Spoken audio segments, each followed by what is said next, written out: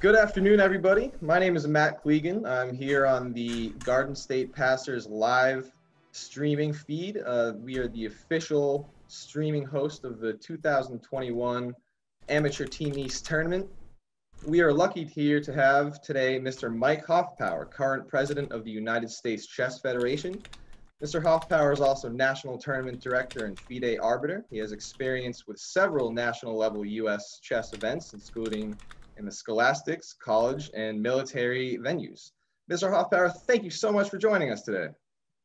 I'm honored to be here, but I'm even more honored to I've played this tournament before when it's over the board, and in some ways it's perhaps a bit fortunate that this one in fact is online because of the weather is not very good for travel right now up and down the East Coast and throughout most of the Midwest. So players either trying to get home after an over-the-board tournament or trying to get to Jersey before the tournament would be experiencing, I think, some difficulties. So I think it's in some ways Kaisa has smiled on us all and had the tournament be online this year instead of over the board.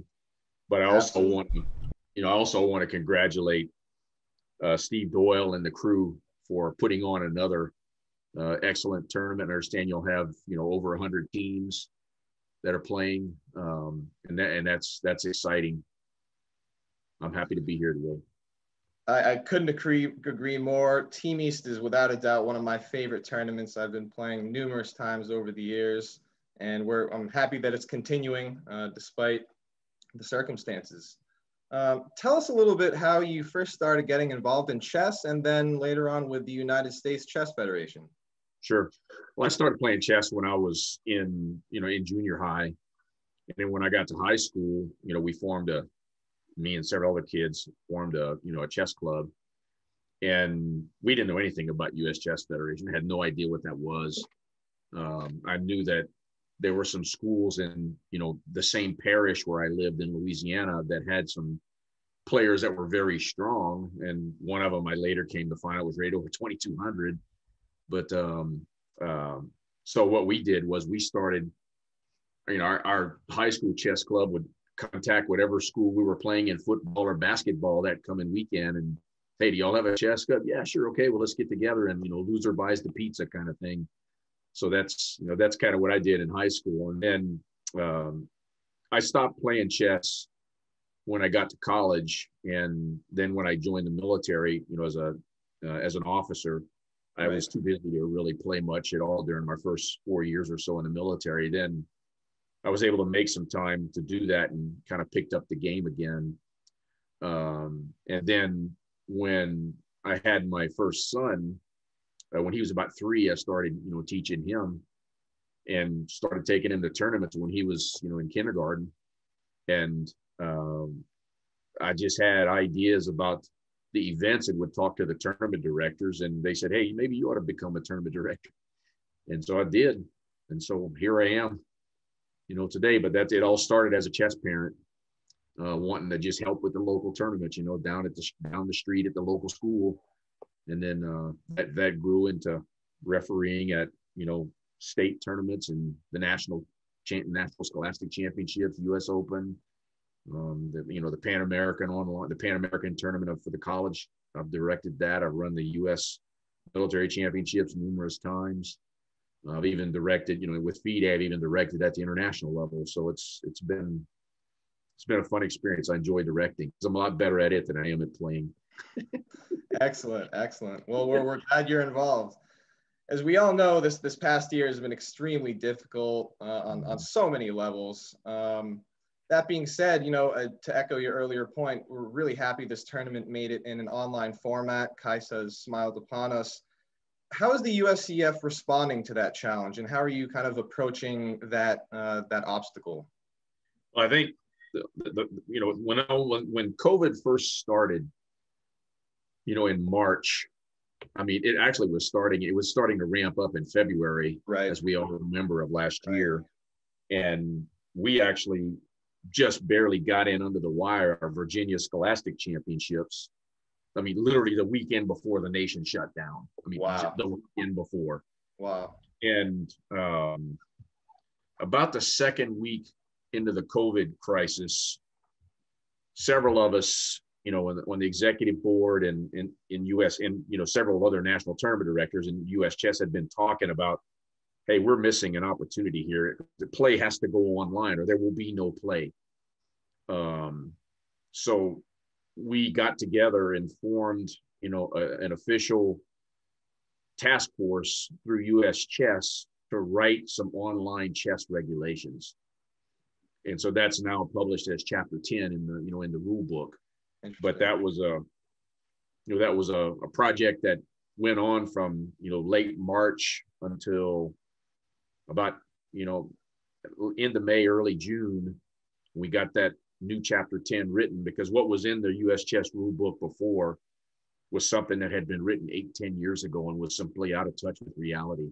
Right. And so that's what, our primary purpose was to update it, to make it not only match the technologies that are available, but also to match,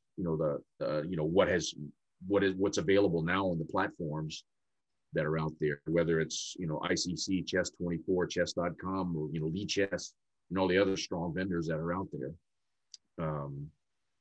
Then the other step in that process was working with the chess vendors and encouraging them to submit their fair play methods for analysis by US Chess, with the idea of hoping to endorse them. And if we can endorse them, that just gives tournament directors more of a leg to stand on in terms of selecting a specific platform to use. What are y'all using this weekend? ICC? I think that's one of them, right? Yeah. So we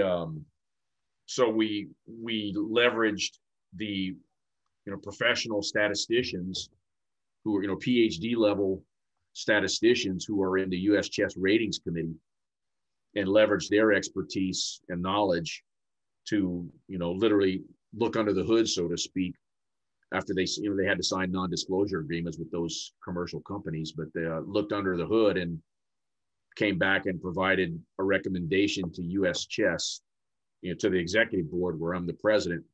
And the main thing we were looking for is, does the methodology have a high probability of detecting someone who's violating fair play? Right. And B, does it have a very low probability of coming up with false positives? And fortunately, we've been, very lucky that the official complaints that have come up have all been very, very strong cases in terms of, when you see a player who's over the board rating is 800, and they play in a 7 or 8 round tournament, and they win 7 or 8 of the games, and their playing strength is comes out as 2,300 and higher, and there's no blunders, no mistakes, now come on. There's something going on there. Yeah, there's just something going on, and it's it's not just that the players is, this player is just extremely talented, and Magnus Carlsen was too, and he is now, but he didn't play when he was rated over the board, 1,200. He wasn't playing at a 2,500 level in a tournament. But so that's been the two big things is really the fair play and getting some regulations in place to cover online chess here in the U.S., or at least in the U.S. Chess Federation. So awesome. Well, I have many more questions about that, but just being mindful of time, I want to ask you one more question before we have to let you go. What's the most rewarding part of your work with the USCF? Directing, by far. It's fun to be on the executive board, and it's to put rules, policies, procedures, financial resources in place. But the real love for me is directing the tournaments. Organizing and directing tournaments is the real love for me. That's where the fun is. The rest of it's work, but that part's fun. Absolutely. Mr. Mike Hoffpauir is the president of the United States Chess Federation, and as he said, a passionate tournament director. Mr. Hoffpauir, again, thank you so much for joining us today. We really do appreciate it. Yeah, thanks for you all for doing this live stream, and again, congratulations and a big thank you to Steve Doyle and the whole team that's been put together to run this event. And I hope to the rest of the day goes well for everyone. Thank you very much. Thank you.